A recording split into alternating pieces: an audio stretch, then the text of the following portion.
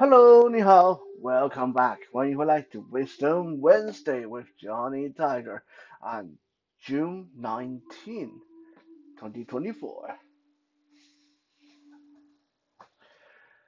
Now, in this past few years, 10 years or so really, a lot of people, especially here in the Western world, like to talk about the one-child policy and Chinese people and their population and all that stuff. So today we are going to do an episode on a very little known, interesting, and historical kind of so we can call it superstition in Chinese culture. Again, not many people outside of Chinese culture know about it, and even within Chinese culture, a lot of people my generation don't even know about this because it is not practiced much anymore. But in more remote and rural part of China, people still believe in this custom called catch a doll. Catch a doll, catch a child. What is catch a doll all about? First, what is catch a doll? Well, it's very simple actually. Uh, let's say a couple that's been married for a while and they are unable to conceive for some reason, and let's say this couple they are more inclined to believe in religious solution. They don't believe in hospitals and tests and exams and all that modern nonsense. They believe in Buddha and the Jade Emperor and God. Gods and goddesses will give them the solution. So in this case, it is said that a couple can go to the local monastery or Buddhist temple, and specifically one with a female Buddha or goddess, maybe one such as Guanyin Buddha. Although it has been proven that Guanyin Buddha is actually a male, not a female, but a lot of people have mentioned that since it's a Buddha, he can be a she can be a he, it can turn into an animal. It doesn't really matter. So okay, so traditionally, people who are willing to try the catch a doll method, they will go to a temple or monastery that houses a goddess or a female Buddha. Once you go there, there's a set uh, group, set bunch of prayers and ceremonies you have to go through. Obviously, you have to make a generous donation to the monastery, to the temple, and then the male, have to stay outside, and the woman go in there on her own to finish the rest of the prayer.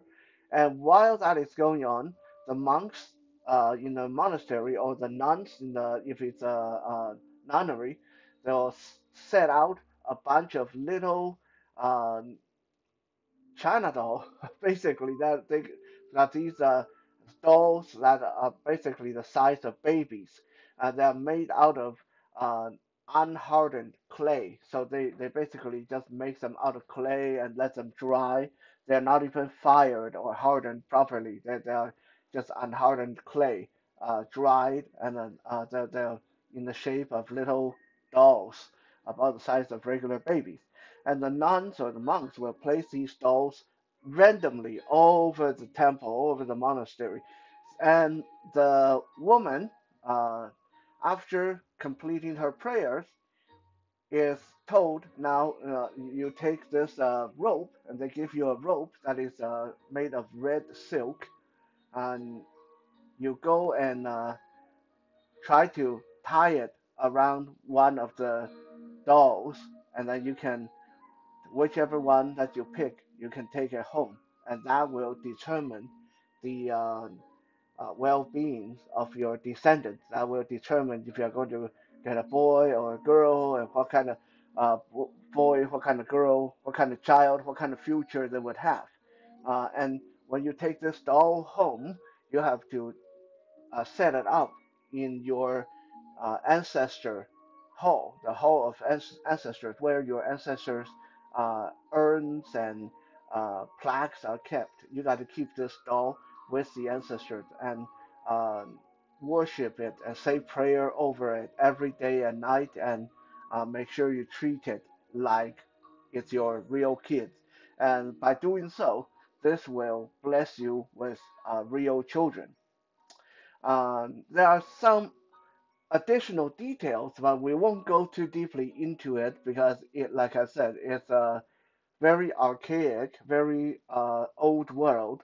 But there are some rules that, for example, sometimes the monks or the nuns they'll place one of the dolls uh, in the directly in the lap of the goddess or Buddha statue. It is a really bad idea to try to bring that one home because that is almost a god child. That is almost a royalty kind of child. So if you bring one like that home, most likely that if you even conceive, you are not going to be able to keep the child because that child is too good for you. And you don't want to pick a child that is hiding behind something or under something because that means your descendants, your children, will always be sneaking around, hiding, might become criminals. So there's a lot of little details to be observed when you are trying to catch a doll so you can have a child. Nowadays, this practice is done less and less as people becoming more scientific and less religious. But as I mentioned, in some remote part of China, where in small villages where people still tend to believe the monks and the nuns over the doctors and nurses, they still practice this tradition of catch a doll when they are trying to conceive.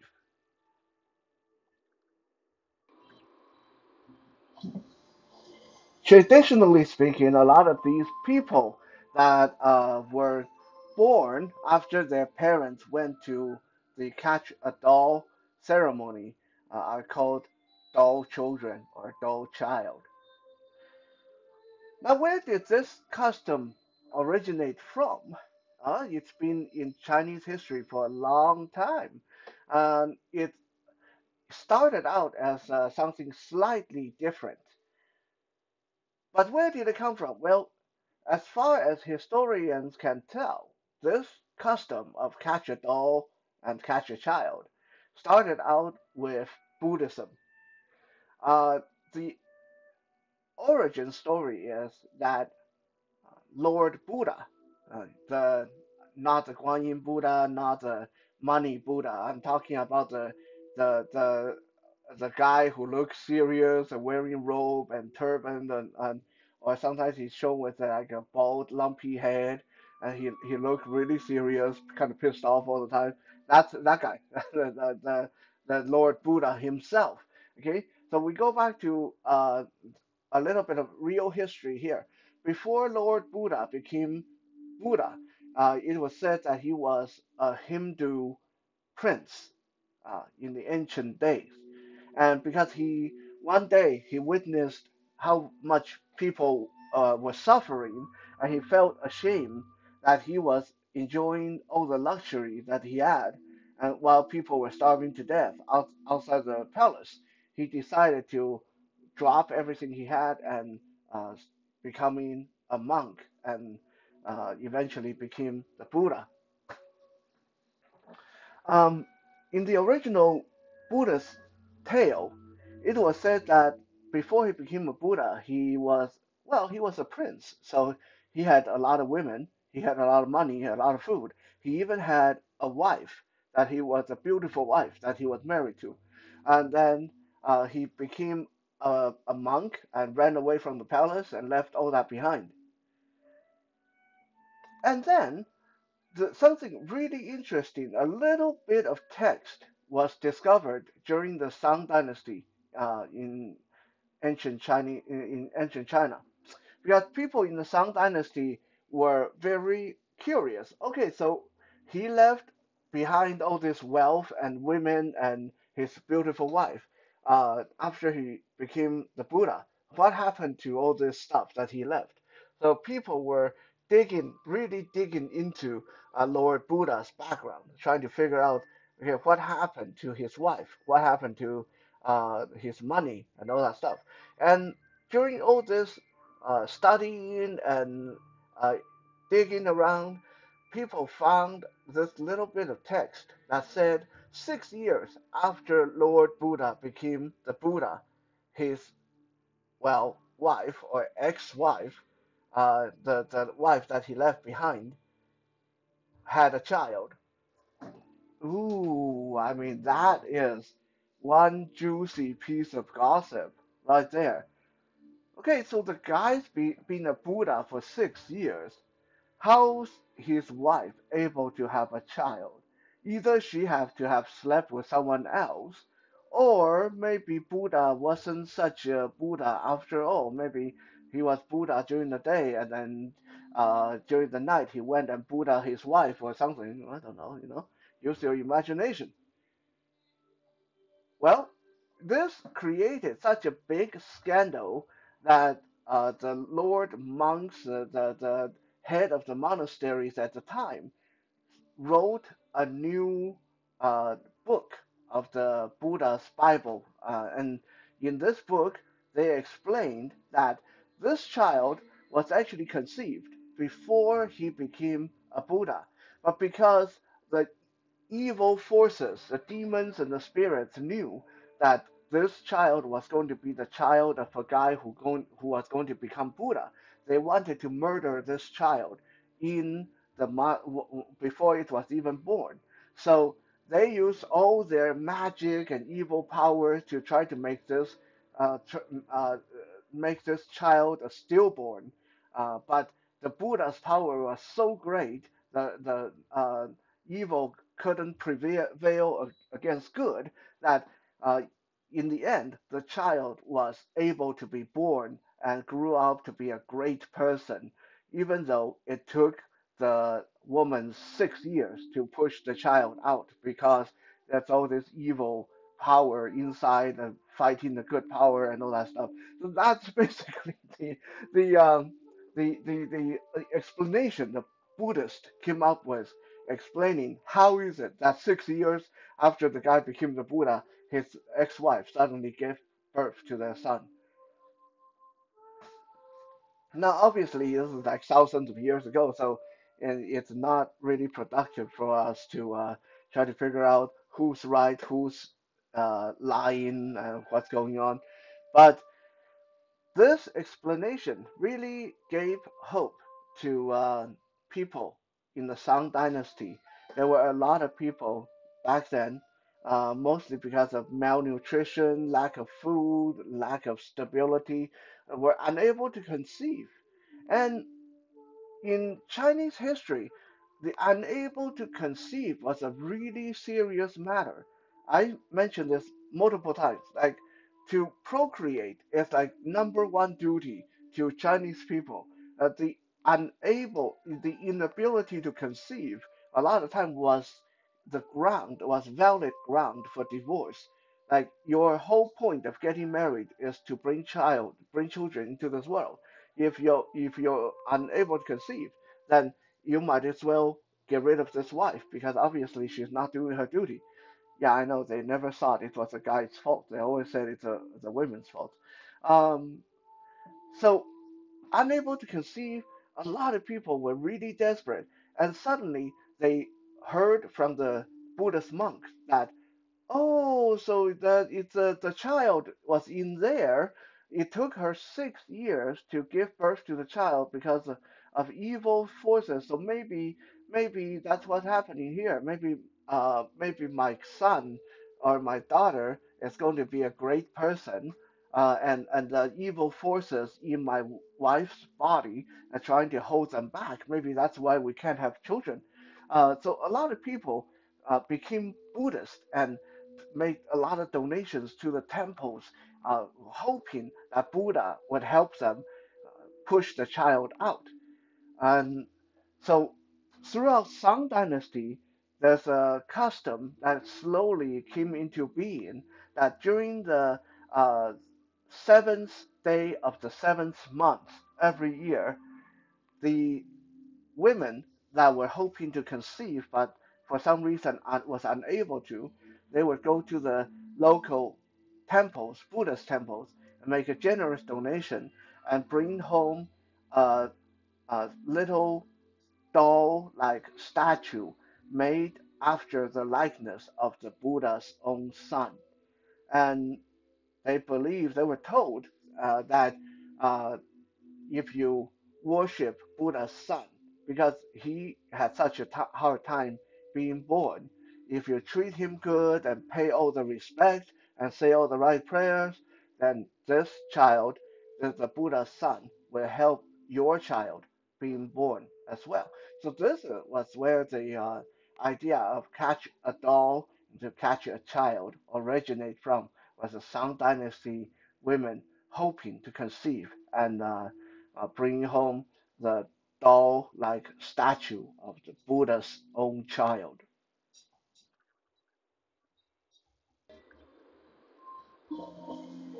Now, most of this sounds like old world superstition to most of us educated people nowadays, of course, but uh, there's a little story that's written about 300 years ago uh, by a scholar that kind of talked about this whole dolls and children business, and I'm going to tell you the story.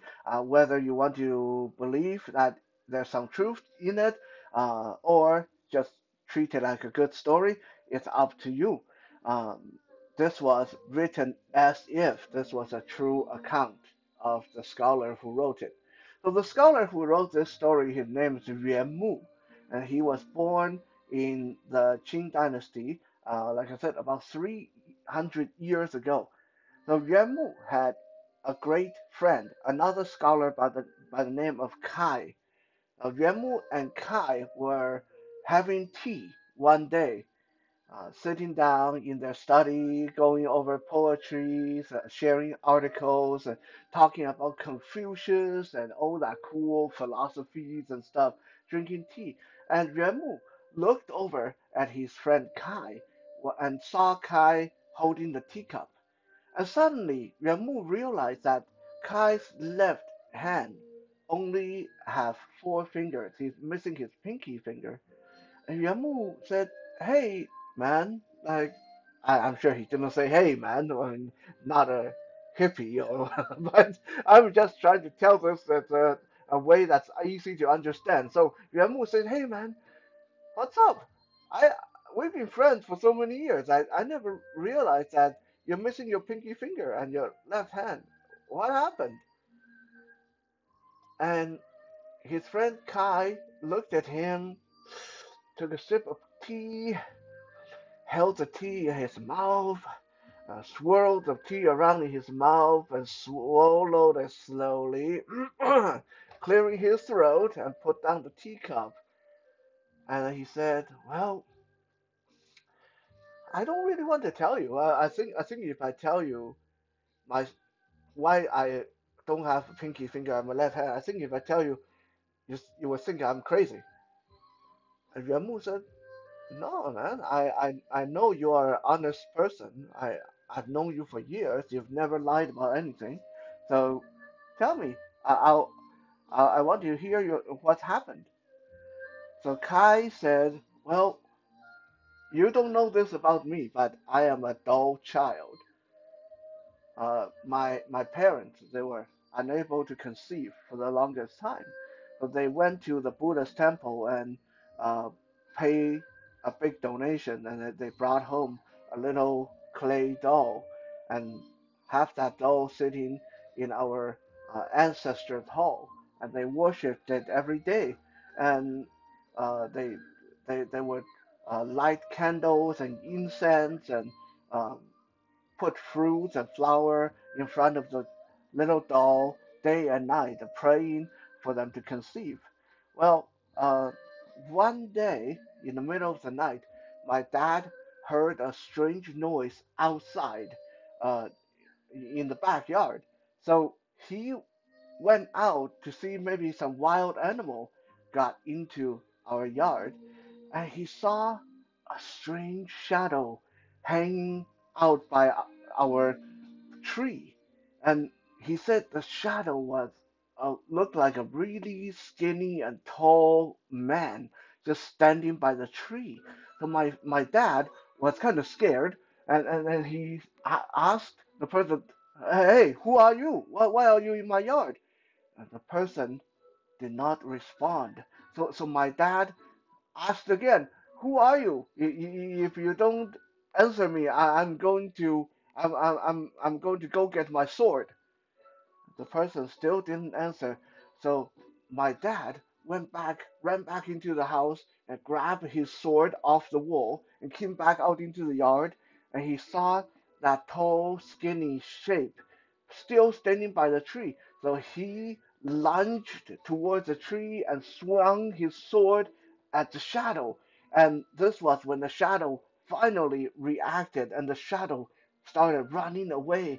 But my father's sword was quick and true, and afterward they found a pinky finger on the ground, a bloody pinky finger from this shadow.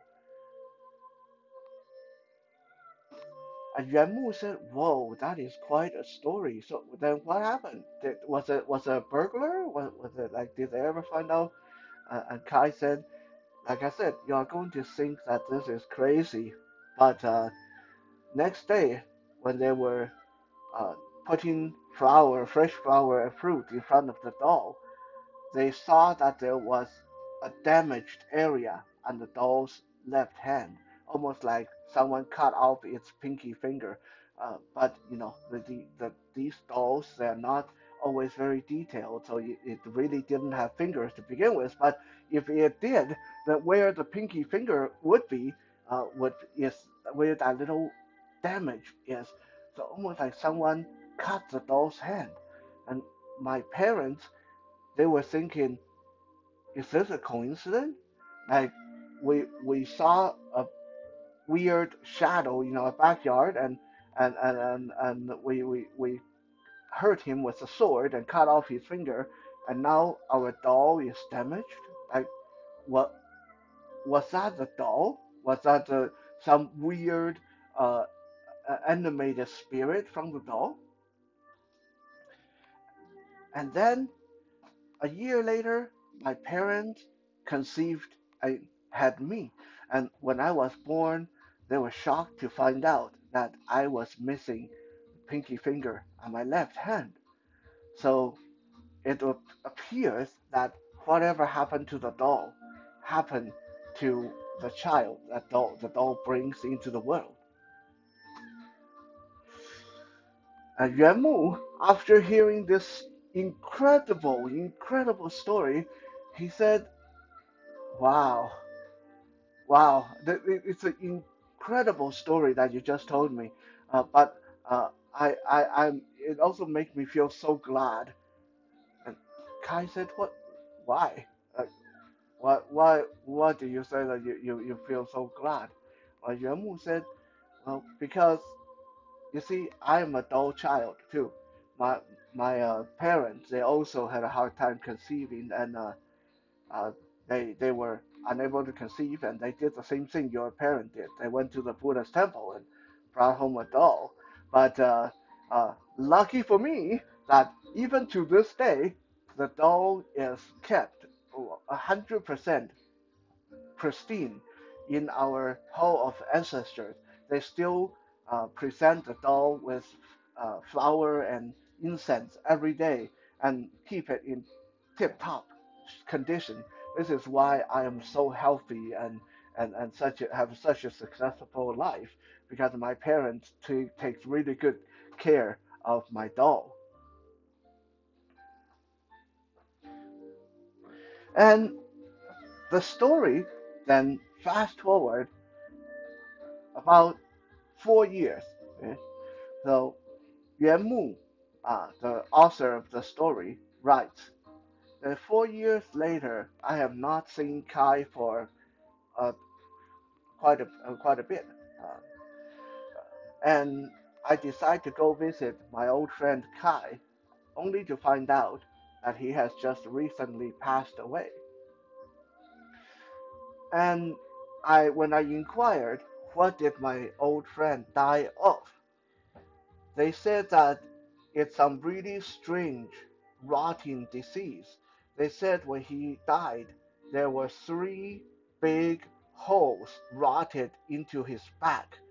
That in his back, the skin and flesh had rotted away, and you could even see all the way into his body and see his internal organs.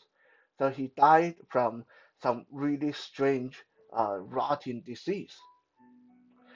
Uh, Yuan Mu, being a really good friend, decided to pay for the funeral and have Kai's body shipped back. He would bring Kai's body back to his family because Kai actually came from a different province. So Yuan Mu had all that expenses paid, and he traveled with the coffin with Kai's body in it, bring him back home. When he got back to Kai's family and informed them that their son was dead, everyone was, of course, devastated. They also thanked him profusely for bringing the body of their son home.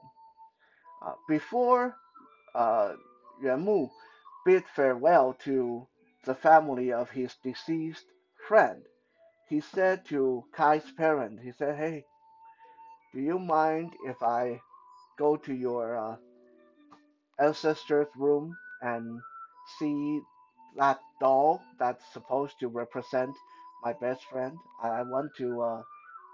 I didn't get a chance to say goodbye to my best friend, so at least I can say goodbye to the doll that brought him into this world." And of course, the family wouldn't refuse him doing that, so they all walked over to the the room where the ancestor plaques and the dolls were kept. And they opened the door, and Yuan Mu started to take a step into the room, and he saw the doll sitting on top of the pedestal with the ancestor's plaque.